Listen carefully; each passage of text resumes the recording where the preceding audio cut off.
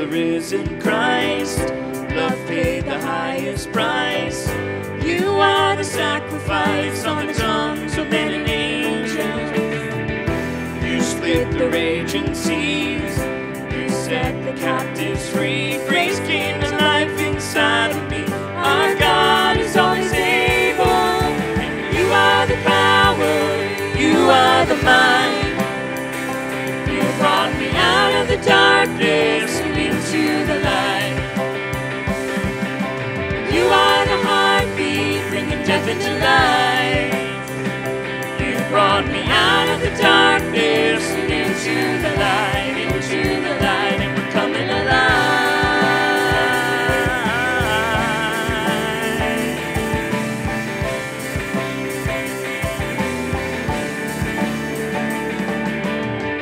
There is no power, even death can't win. Your love is greater than all my sin. I stand in victory before your throne. Glory and honor to Christ alone. There is no power, even death can't win. Your love is greater than all my sin.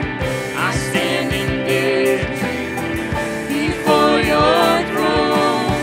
Glory and honor to Christ alone.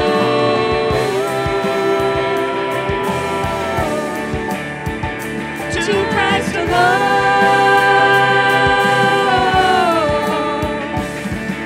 And you are the power, you are the might. You brought me out of the darkness and into the light, into the light. You are the heartbeat, bringing death into life. You brought me out of the darkness and into the light, and we're coming alive.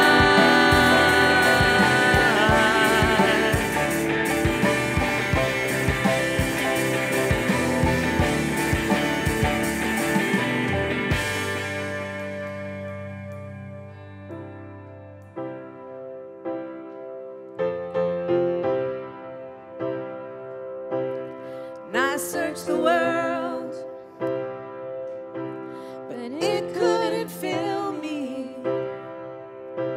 A man's empty praise and treasures that fade are never enough. Then you came along and put me back together, and every desire is now satisfied here in your love. Oh, there's nothing better than you. There is nothing better than you, Lord. There's nothing, nothing is better than you.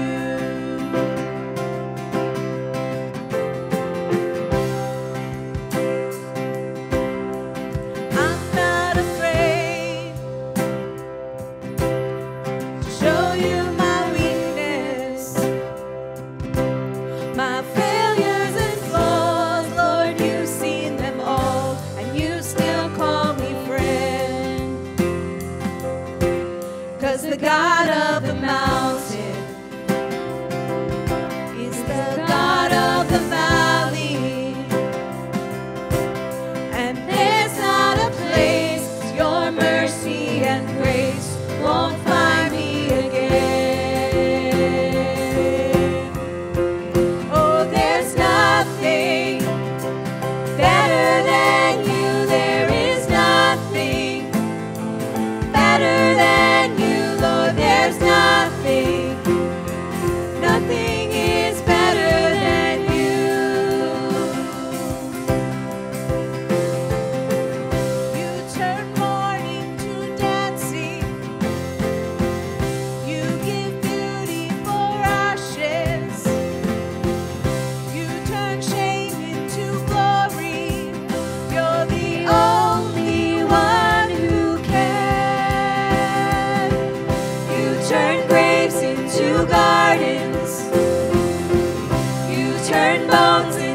armies. You turn seas into highways. You're the only one who can. And there's nothing better than you. There is nothing better than you, Lord. There's nothing. Nothing is better than you. Oh, there's nothing better than you. There is nothing better than you, Lord. There's nothing. Nothing is better than you. Pray with me. Lord Jesus, Lord, we're here today as people who are seeking you, wanting to know you more and know you better, know ourselves more and better as well. And we're here in a spirit of worship because you are worthy. You are worthy of our worship. That though we may look around at our world and things that are going on and there may be pain and suffering and lots of struggle, Lord, we still know that you are on the throne. And we cling to the hope that one day you will make all things right. And Lord, for that reason, we praise you today. And Lord, we gather in this space and those worshiping online where they are too, but we're joined with something bigger, something beyond ourselves and our small stories. We're joined with a story you are at work writing around the world, that people around the world are in worship today for one reason alone, and that is for you. And we're united in spirit. Some are gathered in bomb shelters. We lift up our brothers and sisters in Ukraine, Lord. We continue to grant them hope and peace, Lord. There's people that are gathered in homes, some that are in places where it's illegal to do so. And Lord, we know that they gather for one reason alone. There's people that are gathered in steepled buildings and auditoriums, in restaurants, in open fields. And we're gathered to worship you, Lord. And we know that you are here among us, you are in this space, but that you also go before us, that when we leave this building and these spaces, we don't leave you. You are our God, our Emmanuel, God with us. And for that we praise today. Lord, we pray that you would speak to us, Lord, speak to our hearts. Fill us, Lord, with your spirit today, that we may know you more, that we may be challenged by you, that we may be encouraged by you. And Lord, we lift all these things up in your precious name, Jesus Christ. And all God's people said, amen. Well, you all can take a seat. And any children are welcome to go to our children's ministry. Pastor Becky is at the back, ready and waiting to bring you back with the other kids that are present here. And once again, welcome today. We are glad that you're here. Go ahead and watch this.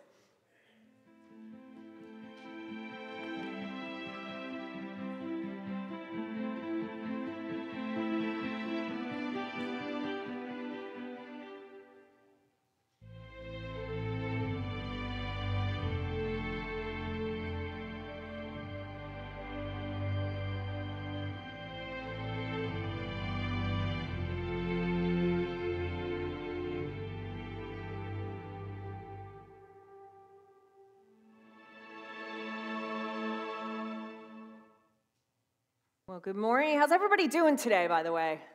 Good? A thumbs up? Some like this, some like everything down. Those of you guys online, go ahead and say hi in the chat box. And we'll comment back and welcome you too. So I know it's been like a crazy time of year, isn't it? We've had lots of events and things going on in the life of the church, and I know in our personal lives too. And so I'm really glad that you've chosen to be with us today and chosen to take this time to come together to worship. And hopefully you received one of these on your way in. This is our worship guide here, and there's some notes inside.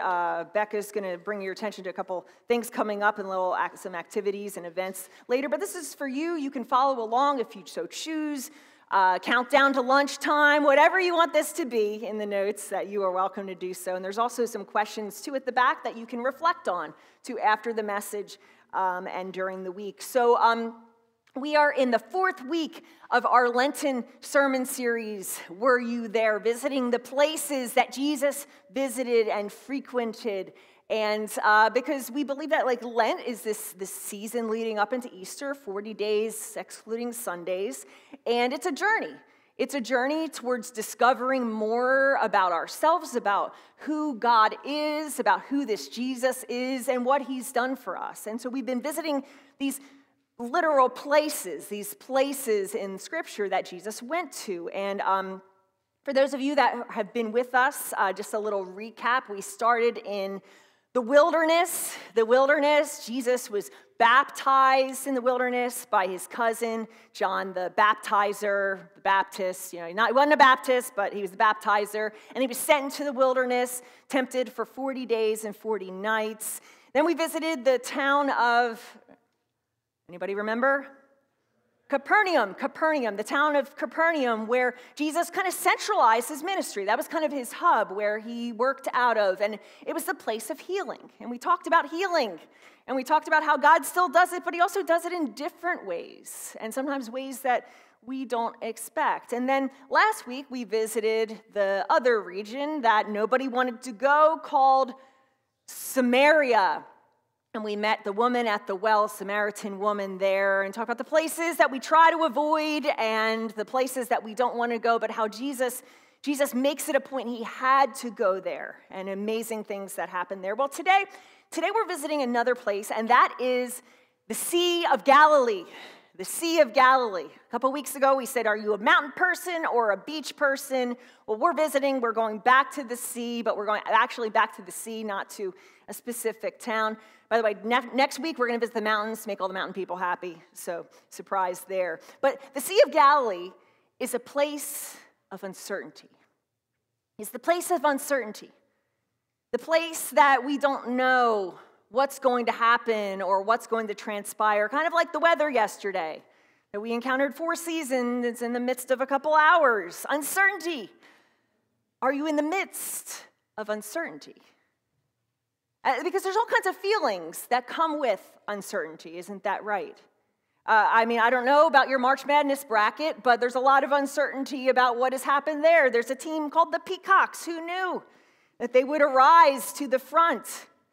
But kind of capping off on this theme of the sea as being the place of uncertainty, I was thinking about this week, just reflecting on like how, making these connections and all.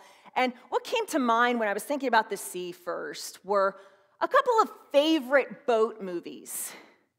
Favorite boat movies with boats and the sea and all the unexpected things that take place there. So I thought in the theme of March Madness that we would make a kind of head-to-head bracket style competition here. So I'm going to ask, we're going to compare one movie to the other, and those of you that would vote for one or that you think that should win, I'm going to ask you to either raise your hands or shout, however you feel, and we'll kind of see how they compare. So you'll kind of get what I'm doing in a minute. So Titanic or Adrift? Which one?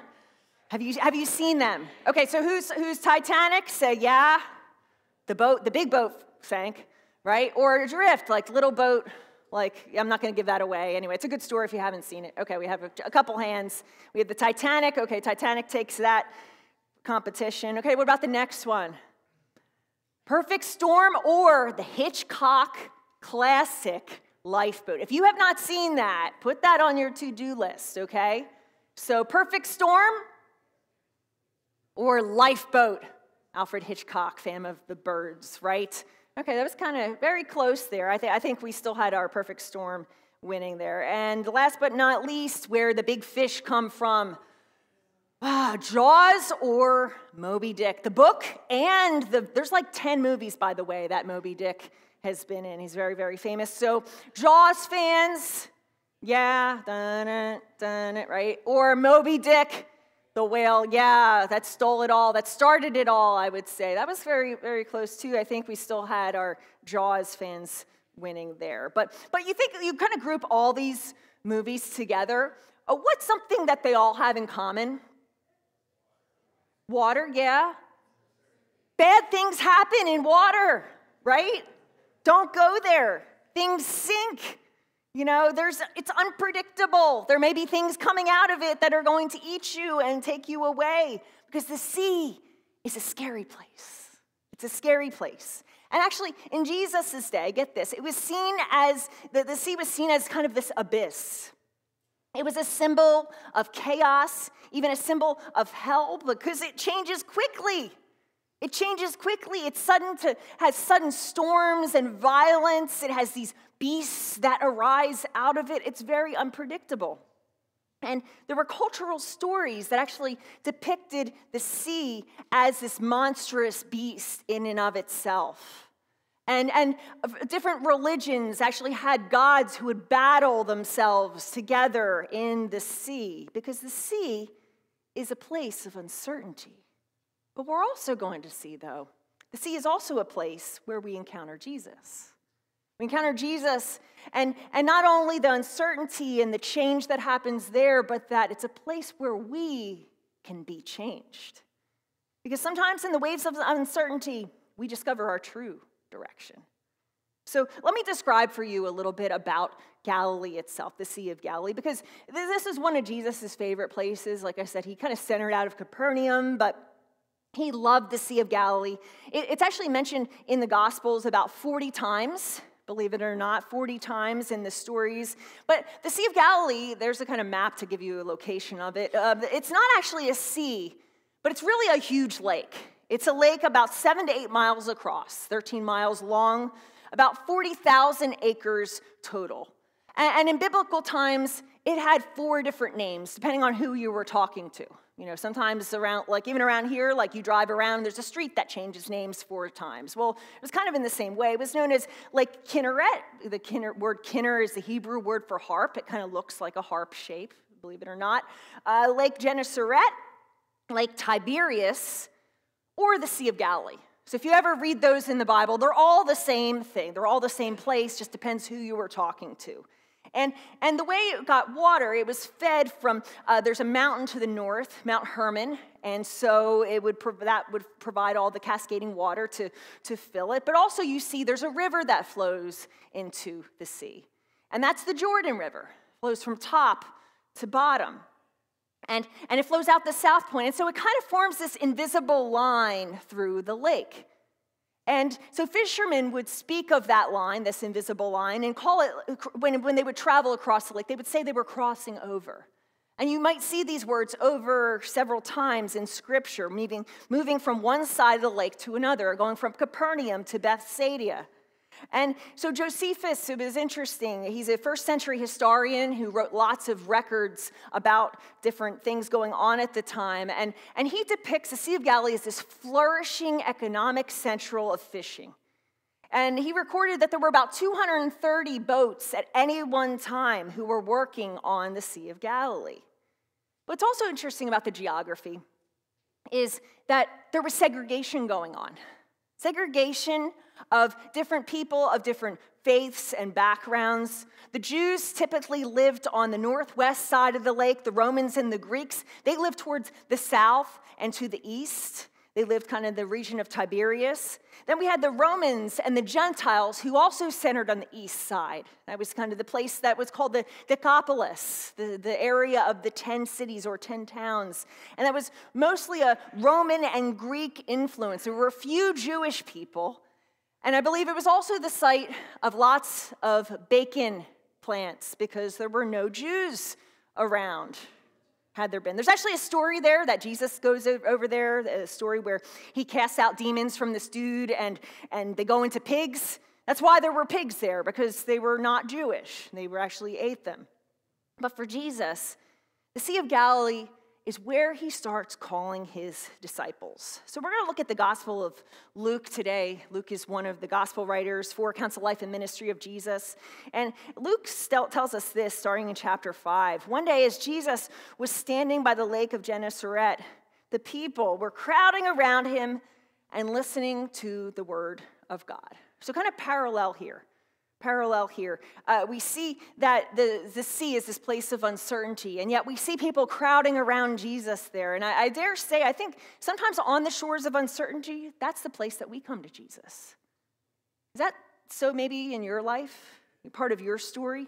In times of loss or in struggle, in times of need or something that happens of tragedy, on the shores of that uncertainty is often when we turn to Jesus, because we realize that things are out of control and we can't do it by ourselves.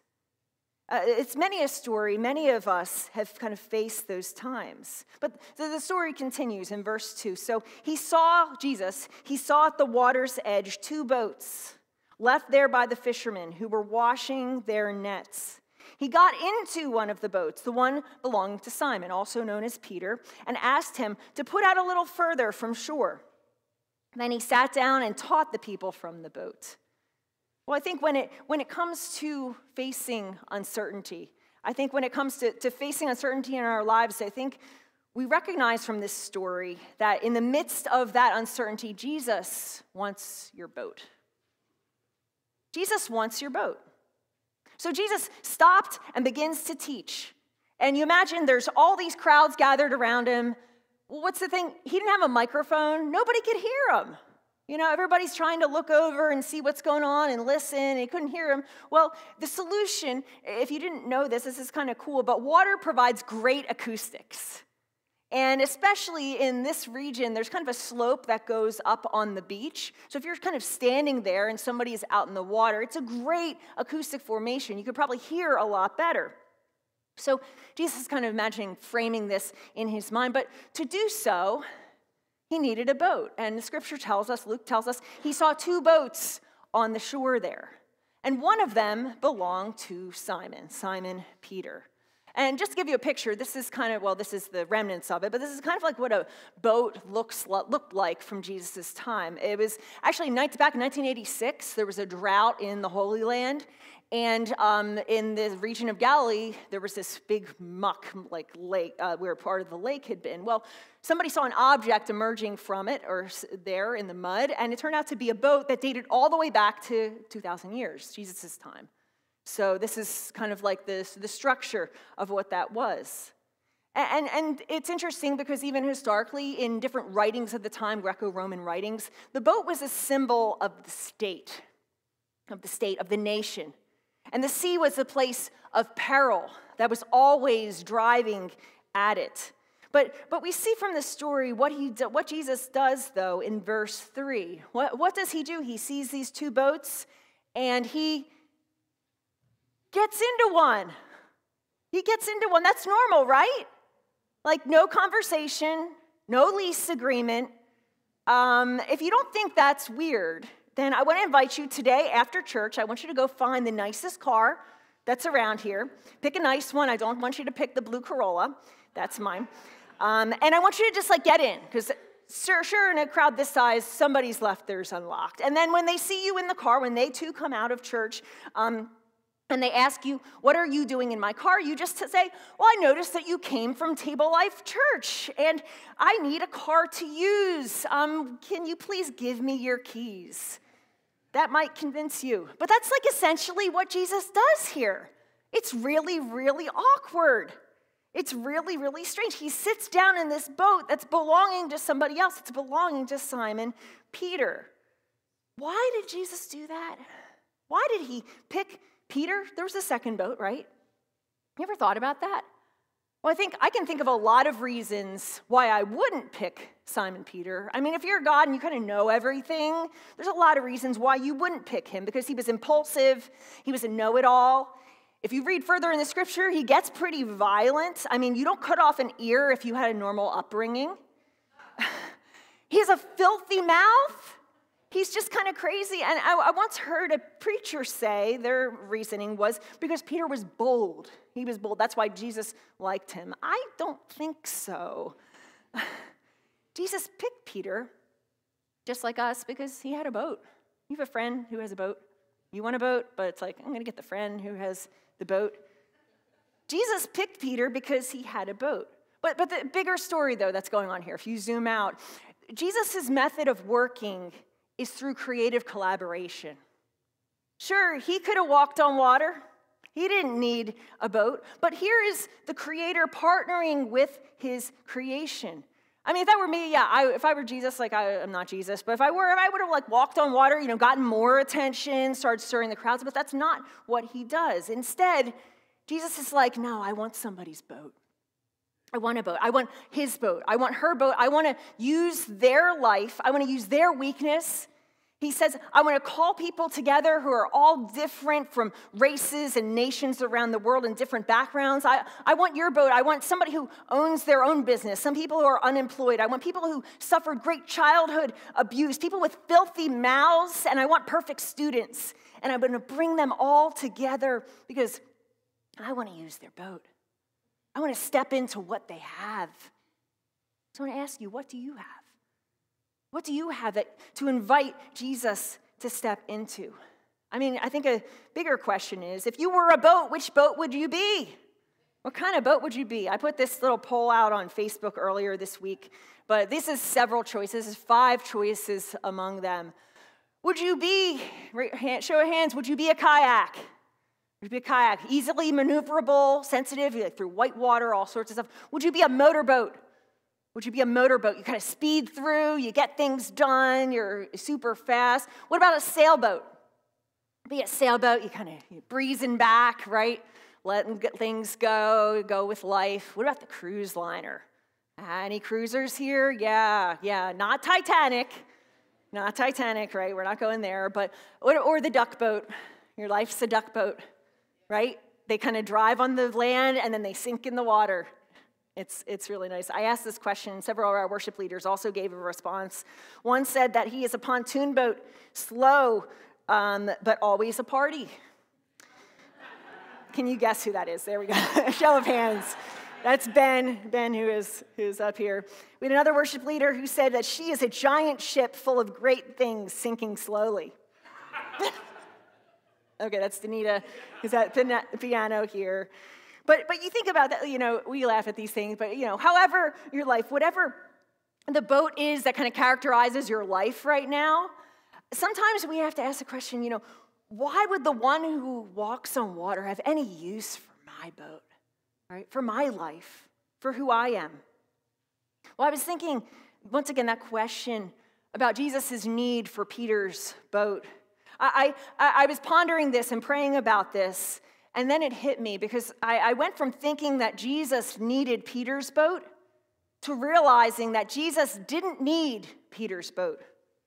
Peter needed Jesus in his boat. See, there were 2 boats on shore. Had Peter said no, he probably would have chosen the other one. See, God does not have to use us, but he desires to. That creative collaboration. He gives us opportunities to partner with him in building his kingdom here and now. It's been said he doesn't want to change the world without us. I was thinking about how this kind of even has happened in my own life. Grew up coming to church, and there's always this time we don't pass baskets here anymore, but there's always like that offering thing. And for many years, I thought that like an offering was to keep the lights on and to keep the bathrooms clean, because those 2 things really, really matter, right, in the church. I thought that God needed my boat to keep things afloat in a church. But a little bit of life rolled by, and I realized that God was God even before I showed up, and I realized that I needed him, that my giving was a way to invite Jesus into my finances. This was less about the church and keeping lights on, and more about my boat, about what I was inviting Jesus into in my life, to transform my view of money, to transform my view of what generosity looked like, to invite him into what I had. And I reflected on this, and I realized that if we don't want to change, if we don't want to be transformed, then the best thing to do is just to keep our boat to ourselves, whatever that is. To divide our church life, our religious life, however you want to characterize it, from the rest of our life. To say, okay, the church thing is what I do on Sunday, and then the rest of my life is away from all that. Or we have the choice to let him in. And I dare say, when you invite Jesus into all aspects of your life, watch out. Watch out. Because God is at work in all places and all times, and our job is to pay attention to what is he doing? What is he doing around us? And to get involved at those points. He's in need of a boat? Okay, Jesus, I'm going to give you what I have. I'm going to partner with you. And the thing is, he doesn't care if your life is like the Titanic or if it's sinking slowly. He wants to use us. But I think moving on in the story, I think also in the times of uncertainty and facing uncertainty, I think Jesus also shows us, don't give up. Don't give up, but rather go deeper. Go deeper. So starting in verse 4, story continues. When he had finished speaking, remember, he's preaching from the boat now. Peter let him do this. He has finished speaking. He said to Simon, put out into deep water and let down the nets for a catch. And Simon Peter answered, Master, we've worked hard all night and haven't caught anything. But because you say so, I'll let down the nets. So this is a little puzzling for some of us because fishermen, they would mainly go at night to go and catch the fish. And it was very, very smart in the first century, actually till today, they still do this. Because when you're using big nets, especially ones that kind of like, aren't these like special fiber optic things that people use now. But if you're throwing out big nets into open water, fish can see them. They're not that stupid. But at night, they can't. At night, they can't. And so they would go out. It was kind of like the night shift, right? Third shift, they're out there all night, and they would fish that way. And so Peter, he just got back from a full day's work. It's morning. Peter been fishing all night, and it wasn't a good one. You ever have a day that you just want to be over, especially when work, right?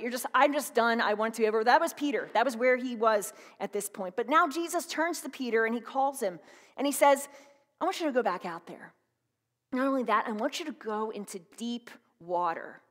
You can imagine Peter like, what, right? This is not the time in broad daylight to try again because the fish, they're going to see the nets and this is going to be a disaster. But also think about this. What profession was Jesus? What profession did he grow up in? Was his daddy? He was a carpenter. Joseph of Nazareth, he was the carpenter. Peter probably be like, your talk was really good, but we're the professionals here, Jesus. You do the preaching, we'll do the fishing. I mean, if there's one thing any professional, whether you're a plumber, electrician, whatever, is something you hate is being told how to do your job, right? You invite them over to your house, and you're like, okay, well, I Googled that, and I saw that on YouTube, or whatever, and they're like, yeah, if you've been in that position, you're like, really? Like, you're the expert, right? Why are you inviting me over? Well, it's like the same thing. That's where Peter is right now. But yet, he does it anyway. See, Jesus doesn't often give details, but what he does give is direction. He gives direction. He says, put out into deep water. The deep water is that symbol of unexplored areas of potential beneath our perceived limits. See, it's easier for Simon at this point to stay on shore. But yet he says, but because you say so. And we have to give him credit here. We have to give him credit because even with a bad attitude, he still obeyed. So think about that. God can bless obedience even with a bad attitude. So, I mean, even those of you guys that work out regularly, you go to the gym or you're a runner like me, like there's days like you don't want to go, right? Maybe that's like every day. I don't know. But it's like every day. You're not in the mood for a workout, but yet you do, and your muscles still receive the benefits. And I think that's often for us, too, when it comes to our relationship with Christ.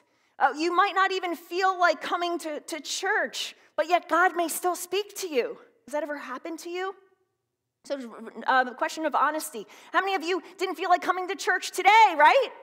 Yeah, okay, good. You're honest, right? Here we go. All right. I love you anyway. That's all good. That's all good. But seriously, like there's times it's like, I don't feel like doing this. I don't feel it. I don't feel it. I don't feel it. But the obedience, God blesses. He uses. And then the story continues. It's interesting. So Peter obeys. And then when they had done so, they caught such a large number of fish that their nets began to break. So they signaled their partners in the other boat to come in, help them. And they came and filled both boats so full that they began to sink. You know what's also interesting about the Sea of Galilee? The Sea of Galilee is 700 feet below sea level. It's actually the lowest freshwater lake in the world. It has an average depth of 84 feet, but in places it goes to 150 feet. So I think there's a little bit of significance here. Perhaps there could be certain significance to the fact that Jesus picked the lowest point to do a miracle. He picked the lowest point. Not only that in the place in the world, but he picked Peter's low point. He chose to do this ministry at this place, not because it was the closest, but I think because it says something about a God who often chooses our lowest moments and our weakest places to do his greatest work. And I have to say, I've seen this. I've seen this in you. In your stories. I've seen this so many ways in my ministry. Even with those of us that may consider be creatives, right? You're in the arts, you write music, you write poetry, you're a writer. You know, those that are creatives, just when you're about to throw the work away, that's when you begin to see what it was meant to be all along.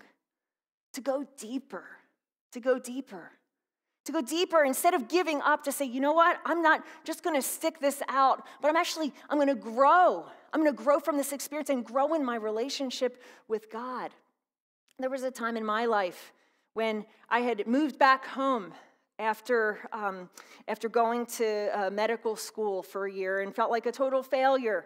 And I have to say, in that time in my life, I was submitting job applications, one after another, after another, after another, and nothing seemed to happen. I wound up working at a daycare part-time and then waiting tables and trying to put things together, and I didn't know what I wanted to do. And I decided one day, someone had told me about this position. I had been in the science field. Those of you, many know my story. I was an environmental scientist way back when. But even before that, I was interested in biology and in the environment. And someone had told me at one of the places that I had visited that there was a job opening with the Pennsylvania Fish and Boat Commission. And lo and behold, I said, I was ready to give up at that point because I'd submitted like literally 100 applications. If you've been there, you know what that feels like. And so I did. And lo and behold, that job interviewed me and said yes. And the funny thing is, I didn't know how to fish or boat. It's a problem. It's a problem when you're in that. But they brought me anyway, which I consider, looking back, a total God thing, right? But the ball was in my court. I could have not submitted that application. I could have said, okay, well, I'm just giving up right here and there, here and then. But it's interesting because here I am many years later, and though I may not be fishing and boating, I'm doing something similar. I'm creating environments for people to fish for people to make a difference in others' lives. And so maybe for you, maybe you have things in your life that you're just about ready to throw away. Just when you're putting up the boats, just when you're walking away from that marriage, or you're ready to quit praying for your kid, or you're ready to quit religion and church overall, or making friends, or investing in people, but yet God is saying it's not over, not yet. Because many times at the edge of our greatest transformation will also be the place of our greatest frustration, where Jesus says, go deeper, let out your nets. And the story could have ended there, but it doesn't. This is important. This is the wrap up here. When Simon Peter saw this, he fell at Jesus' knees and said, go away from me, Lord. I am a sinful man. For he and all his companions were astonished at the catch of fish they had taken. And so were James and John, the sons of Zebedee, Simon's partners. Then Jesus said to Simon, don't be afraid.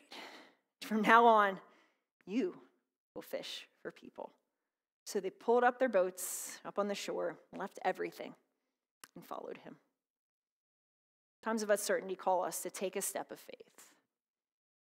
What does Peter do? He drops his knees. He says, "Depart from me, Jesus. I know who I am. I'm sinful. I don't deserve this," he's saying in other words. And the sea does that, doesn't it? It causes us to doubt ourselves. It brings up things inside of us. But Jesus, he realizes, is more than a carpenter and a teacher here. He's seen something terrifying. He's seen the power of God. It kind of echoes what happens in the book of Isaiah when Isaiah is facing the Lord, and yet he hears the Lord calling him, and the Lord asks, "Whom shall I send?" And Isaiah says, "Send me, send me." Jesus says, "Do not be afraid. From now on, you will fish for people." It's interesting. When we take a step of faith, Jesus meets us where we are, but he doesn't want you to stay there. There's always an invitation. There's something more for you and for us and for our community to begin to follow Jesus closely, to take a step and say, "God, I'm trusting you with this." Even maybe before you believe, just as Peter did, he didn't fully grasp who Jesus was. Even before you believe who Jesus is, to take a step of faith anyway. To draw this together, sometimes in the waves of uncertainty, we discover our true direction. Uncertainty. The sea is not a bad place, even though there may be unknown and uncertain characters, and there may be storms that arise, and there may be creatures that come up. But yet, Jesus shows us that he has been about change all along. Meeting people at the sea, bringing outsiders in, and inviting the Peters among us to join him in the work he is doing. Are you paying attention? Are you paying attention? Are you on the shore of change or uncertainty? Jesus wants your boat. Don't give up. Go deeper and take a step of faith. Because we just may find ourselves part of a story that he is writing. A story that's bigger than us. A story of redemption. But it's all by grace. It's all by grace. It's not what we do, but it's us receiving grace.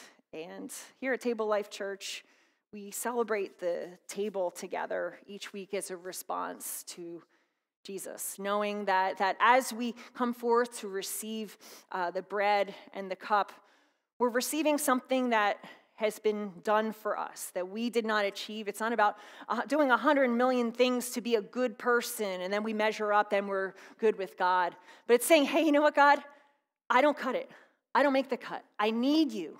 I want to trust in you. I want to receive your grace. And so Jesus, the chapters later in the story, Peter and the other disciples, they begin to follow Jesus closely. And for 3 years, they do so.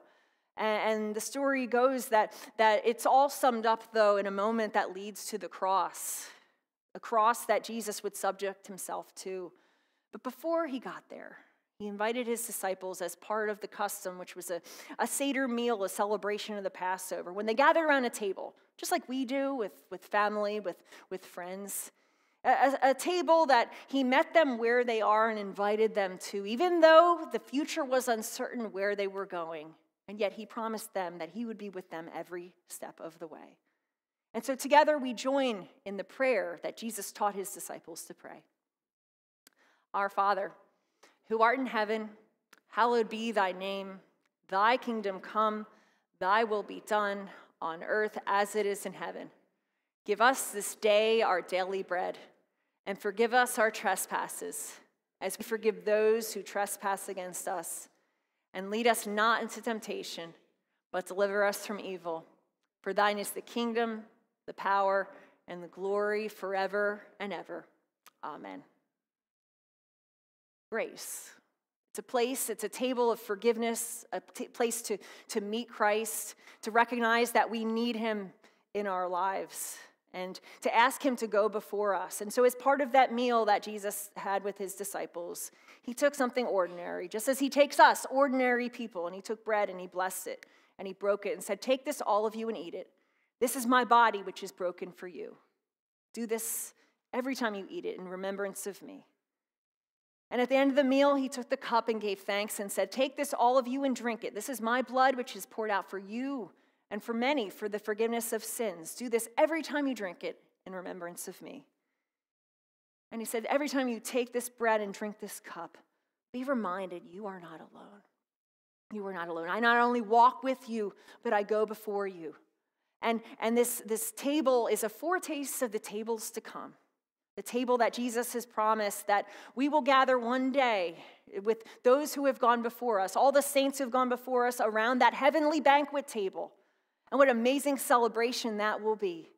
And though the uncertainty in the future is ahead of us, we can see to the end of the story that God has written. And so let's pray together that that may be so. Lord, pour out your Spirit on these gifts, on this bread and this juice, Lord. That your Spirit may and your presence may be among us, Lord. And we ask that you would pour out your Spirit on us, Lord, your people. People in need of you, in need of your grace, in need of your love, who are called by you to step out of our boats and to follow, even in the times that we don't even know where we're going, Lord. Help us to see you, to receive you, to know that you meet us where we are. We pray this all in Jesus' name. Amen. So I'll invite those who are serving to come forward. Here at Table Life Church, we have an open table, which means that you are welcome to join us here and that you don't have to be a member of Table Life Church or a certain denomination or go through a certain class. All you need to come forward and to receive is to say, I want to receive God's grace, and to say, I want to receive that here today. And so we'll be receiving by intinction. So one of our servers, they'll take a piece of bread and they'll dip it into the cup of juice for you. And if you would just come forward and to receive like this. If you don't feel comfortable receiving, know that that's okay too. That you belong here and you can sit back and you can enjoy the music and know that you belong. And those of you guys online too, you are welcome to participate. You can grab some juice and some bread or some crackers and know that you are just as much a part of this worship as we are who are gathered here. So come forth and receive the body and the blood of Christ.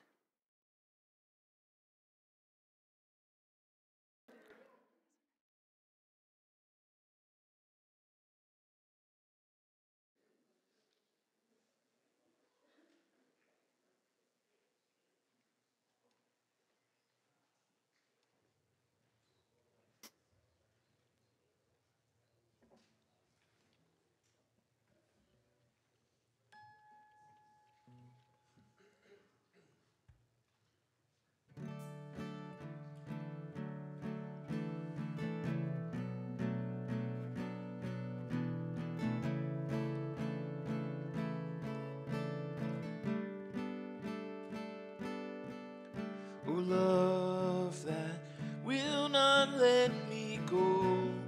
I rest my weary soul in thee. I give thee back the life I owe, that in the ocean depths its flow may rich or fuller. My life is not my own, it's yours. My life is not my own, it's yours.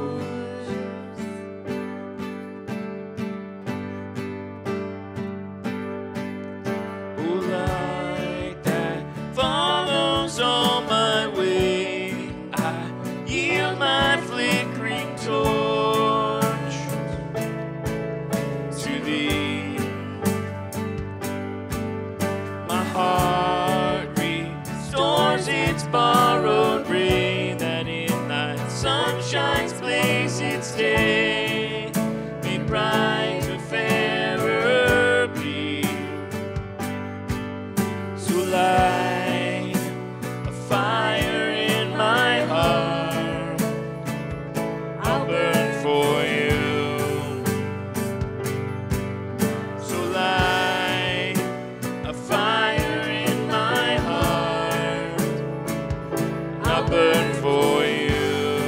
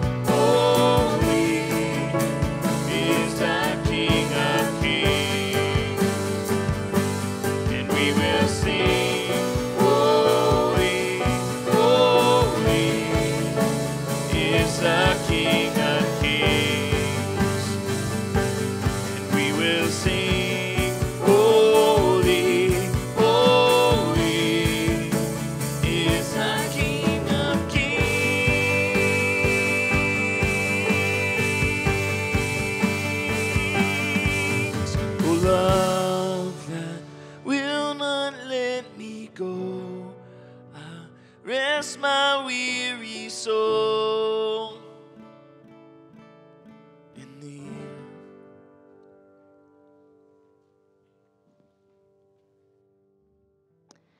Well, good afternoon. I'd like to welcome all the many guests we have here today and online. I apologize to all the online people. We do have a Facebook Live going from my cell phone currently because the camera stopped working. So I'm so glad you can still hear me. I checked the audio, and I will post a better video later today. So for most of you who aren't aware, this is the part of the service where we learn about the things that we can do to join in the kingdom of God outside church. It's still a part of worship even after we leave the doors. Those things encompass many things, like being connected to our church and filling out a connection card and letting us know you want to be connected, or tithes and offerings if you're a regular attender, or just being a part of the prayer chain and getting a text every Sunday and finding out who needs prayer and how you can serve those people. But also things you can do in the middle of the week or next couple weeks. There's a lot of them coming up. As you know, we are currently in Lent, and Easter is coming, thank goodness, because it's a busy season, and I'm ready for an egg hunt, and the Easter Bunny will be here, and but we love Jesus too, right? All right, so coming up is Easter Extravaganza, and that's on April 9th. And so if you have littles from 10 and under, even babies, we're going to be having age-appropriate egg hunts. So no children would get trampled. There will be plenty of people on duty to make sure the older kids don't fight over eggs. There'll be plenty of eggs. We already have about 900 donated so far. We would like to get another 600 if you guys can help us. We will need some Easter eggs filled. You can bring them to the church anytime during office hours, Monday through Thursday, 9 to 2, or you can drop them off next Sunday here in the church lobby. There's a table out across from the broken water fountains.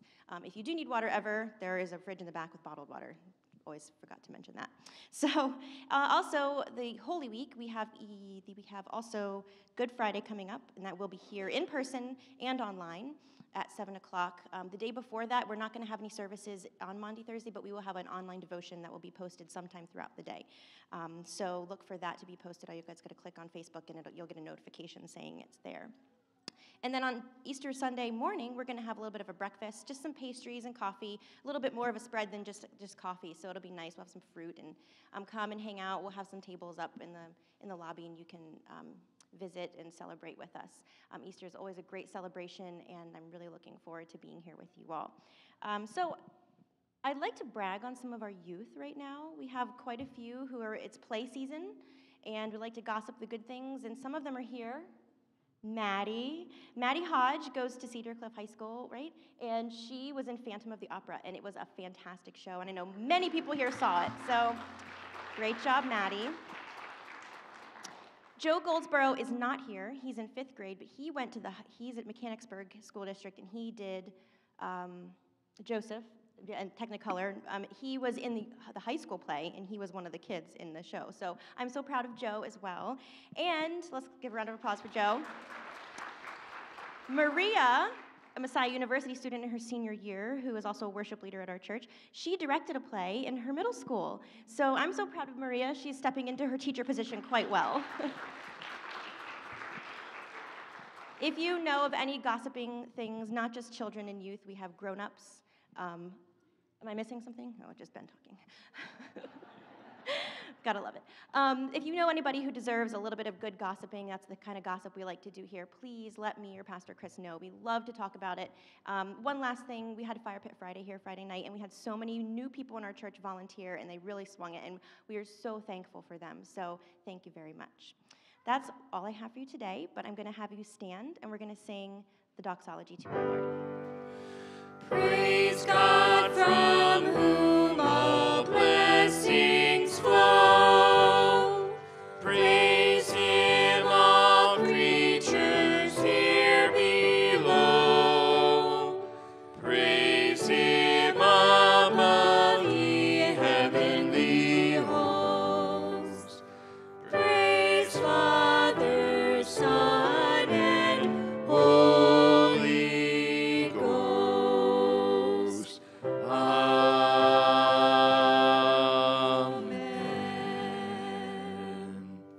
Well, I don't know about you, but this is quite the celebration today. Celebration of Kiva Everly and what the Lord is doing in our lives, and how you can say, even in the midst of uncertainty and craziness and change, that Jesus is present.